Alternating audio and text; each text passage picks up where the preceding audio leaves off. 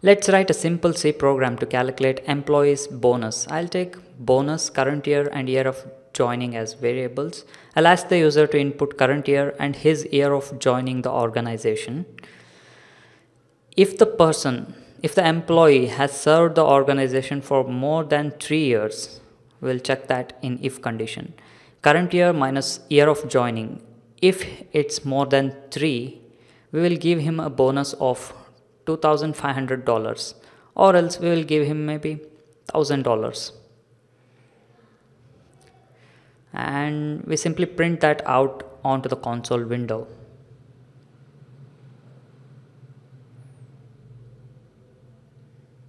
Okay, that's it.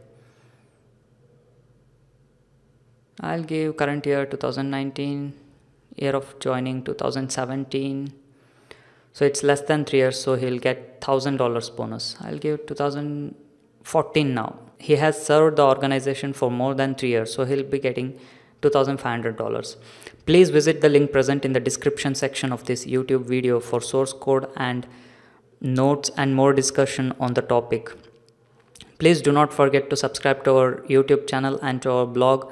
Please share this video with your friends on your social media sites and do not forget to like this video on YouTube. Thank you.